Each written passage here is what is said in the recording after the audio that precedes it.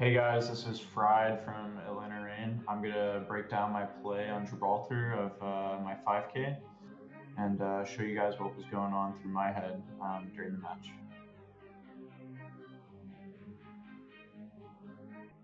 EMP comes out from Baby Bay and manages to catch several members on the side of the Houston Outlaws.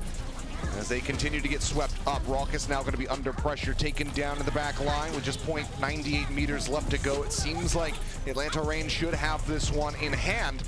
Rumor with a Primal Rage will buy a little bit of extra time, even finds that kill onto Dogman, but now will be finished off as the ult expires, and it seems like it's just a matter of time before this rolls through and the time bank gets bumped up.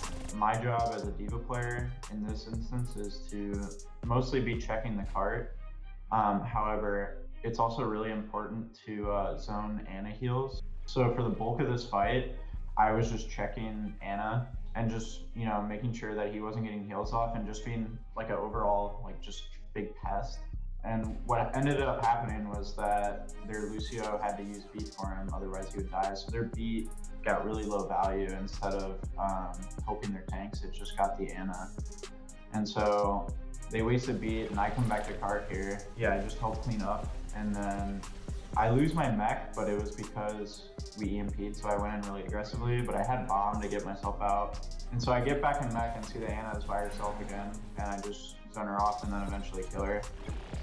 And so now, because they have no burst heals with the Ana, they just have the Lucio, there's virtually no sustain to this fight at all. So as long as we continue just to keep fighting, we should win. Even though Dogman dies, we have our beat and they don't, because I forced it out earlier. And so yeah, Masa beats, and everybody here on card just cleans it up. This is one thing D.Va is really good at, is she's really good at finishing kills because she's really maneuverable and has really good close range damage. And so I just chase the guys around the cart that are low, fighting to stall it, and yeah, just clean everybody up.